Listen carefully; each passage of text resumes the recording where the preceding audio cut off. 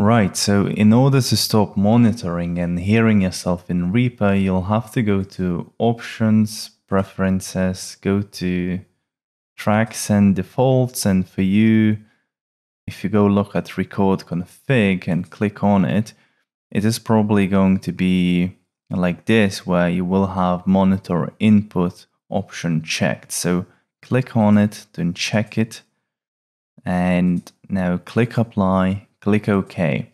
Now, if you had any tracks already here in your timeline, remove them because these changes haven't been applied to them, and create a new track.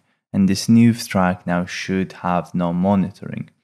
So this is very useful if you have an issue where you are hearing yourself, and usually that's a good thing because you want to have some monitoring in order to know when your audio is clipping, or maybe you are doing a lot of mouth clicks.